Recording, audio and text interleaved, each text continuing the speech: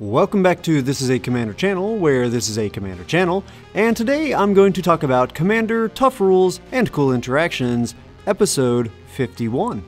Today's episode is going to expand on some of the things that I have covered in Tough Rules and Cool Interactions episode 9, which focused on the combat phase, but specifically it covered some of the differences between protection from and Indestructible. And seeing as how in the new Warhammer 40k product that we will be getting soon, they are reprinting Bastion Protector, as well as a new card called Vexilus Praetor, which has a somewhat similar effect. I'm making this episode dedicated to discussing the differences between them and how they will protect your commander in similar ways and different ways. So let's start off by reading these two cards. Starting with the reprinted card, Bastion Protector is a 3/3 human soldier for 2 and a white that says, commander creatures you control get +2/+2 and have Indestructible.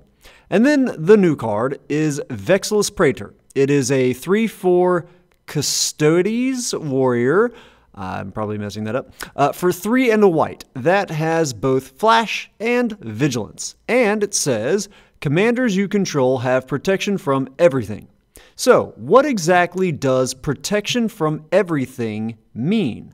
What will it actually save your commander from, and what will the Bastion Protector be better at saving your commander from? Oh, and for those wanting to dive even deeper into these rules, or for reference later, Indestructible is located in the Comprehensive Rules in section 702.12, and then Protection is in section 702.16. First off, I have to award 1 point to Bastion because it only costs 3 mana rather than 4, but also must award 2 points to Vexilus because it has flash, and that can make a massive difference when you're wanting to protect your commander. So, what does protection from actually mean? The easiest way to remember the 4 things that protection does is the word debt. D-E-B-T. Debt. D is for damage, E is for enchanted/equipped/fortified, B is for blocked, and T is for targeted.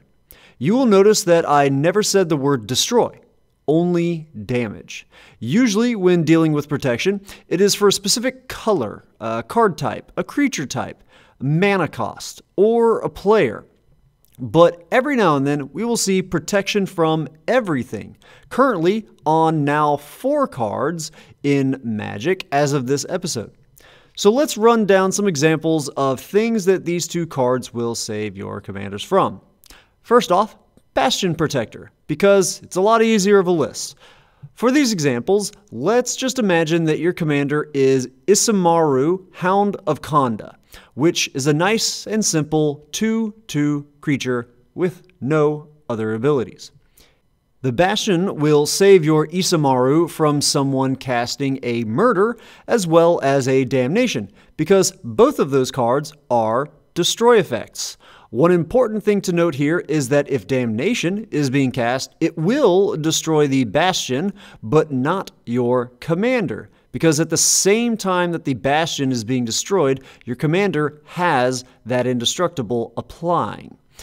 In addition, the Bastion would save your Isamaru from a spell like Engulfing Eruption, which says that it deals 5 damage to target creature. Your commander will not be saved because its toughness is now higher than 5, in fact it's only 4 in this specific situation, and it doesn't even save it from the damage either. It is still taking the 5 damage, meaning that it has a higher amount of damage noted or marked on it than it does have for toughness. But what it does save it from is another destroy effect. I'll cover this in much more detail in a future episode where we specifically focus on state-based actions, but in short, a lethal amount of damage on a creature causes that creature to be destroyed when state-based actions are checked. So in this case of your commander having Indestructible, they are saved from the state-based action trying to destroy it. So continuing this damage thing, let's say an opponent casts an Anger of the Gods. and it deals 3 damage to all creatures, including your Isamaru, which is currently a 4/4 with Indestructible because of your Bastion. So obviously, if Isamaru was saved before from the 5 damage targeted spell, it definitely is saved from this 3 damage spell, right? Sadly, you would be wrong if you said yes to that question. It will be saved for a short amount of time, but the Anger will deal the 3 damage to Isamaru, which isn't enough to kill it just yet, but it will also be dealing that same 3 damage to the Bastion, which does only have 3 toughness. So state-based actions will check and it will destroy the Bastion, at which point the state-based actions will be checked again to see if there are any updates. And yes, there are. Because now your Isamaru is back down to just 2 toughness, and that 3 damage is still marked on it. And more importantly, it no longer has Indestructible. So the state-based action that tried to destroy it before will try again, and this time it will succeed. So that's what the Bastion will save your commander from. Let's see what the new Vexilus will save your Isamaru from. Let's check out some same examples from before. Murder? Yes. Safe because murder requires a target. And that's one of the 4 parts from debt. What about damnation? No, your Isamaru will not be safe from that. It will still be destroyed from cards like Damnation, as they do not target, and nothing in the debt thingy mentions destroy effects. What about Engulfing Eruption? Yes, because like with Murder, it is a spell that requires a target. What about Anger of the Gods? Here is another different answer. Yes, the Isamaru will be saved from Anger of the Gods. And the reason for this is because the Anger doesn't target, so it will try to burn the Isamaru. But the D in debt is for damage. And when Anger resolves, it will try to deal damage to Isamaru for the 3, but the protection will prevent this 3 damage. And also, the Vexilus will live as well because, unlike Bastion, it has 4 toughness. Before, the Isamaru only died to the Anger of the Gods because the Bastion died. So what if we replace Anger with a Delayed Blast Fireball being cast from exile, which will make it deal 5 damage to both Isamaru and the Vexilus? Now, the Vexilus is going to die to the Delayed Blast Fireball. So does that mean that Isamaru will die once state-based actions are checked again? No, it will not. The difference is that with Indestructible, the damage still happens and is marked on the creature, but then it's saved when the state-based actions try to destroy it. But with Protection, the damage is prevented. It never happens. It's never marked on that creature in the first place. So both times that state-based actions are checked, it will not see any of that damage marked on it. Now, what about something like an Utter End, which is also getting reprinted in the 40K product? It says Exile, which the Bastion would not save it from. But with the Vexilus, does it save Isamaru? Yes. Again, because of that word target. But if someone were to cast something like a Farewell and choose the creature mode, then the Vexilus wouldn't be able to save Isamaru from it because there is no target needed. So what else will the Vexilus do for the rest of those parts of debt? Auras and equipments that are attached to your commander will fall off the very second that Vexilus resolves and enters the battlefield as a state-based action. So if someone has turned your Isamaru into a tree with a Song of the Dryads, then that will remove the aura from your dog. It doesn't matter that your commander isn't currently a creature, which the Bastion does specify commander creature. But the Vexilus just states all commanders you control. So if you have a background as one of your commanders, which is an enchantment, it too will gain protection from everything and save it from something like a disenchant that is trying to target it.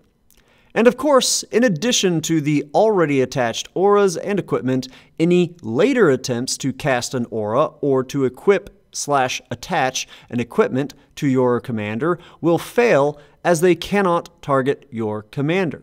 This does sadly apply to you as well, not just your opponent's spells. You can no longer equip your Sword of Feast and Famine. You cannot enchant it with a Bear Umbra, or even save it from a damnation by trying to flicker it with something like an Eerie Interlude of your own, because those all require you to target the creature. Finally, the last part of debt is block. So unlike all the things so far that have been more along the lines of saving your commander, this one is just really nice as your commander is essentially unblockable now. Everything includes creatures, so no creatures can block your commander. Very handy for getting that commander damage through and getting those attack/combat damage triggers without having to worry about all those pesky blockers. So at the end of it all, while Bastion does give a buff to power and toughness, and it does save your commander from spells like Damnation that the Vexilus does not save your commander from, I think that with all of the other perks and that bonus of having Flash that the Vexilus has, it is actually the better overall card. Again, be very careful if you're a Voltron deck because your own stuff will fall off, except if you're based around +1/+1 counters, as they are safe from protection. They don't fall off. Good luck trying to get new ones on with targeted spells, but the current ones don't fall off. What sort of interactions did you think I missed in this video? Are there any specific cards that you're curious about? If so, please ask those in the comments section down below, and I will answer them. Anyhow, that's all I've got for today's episode. As always, I hope that all of you found this video to be entertaining at least. I hope that a few of you maybe even learned something about the crazy rules in this great game of Magic. Have a good one. Ta-ta. Holy crap.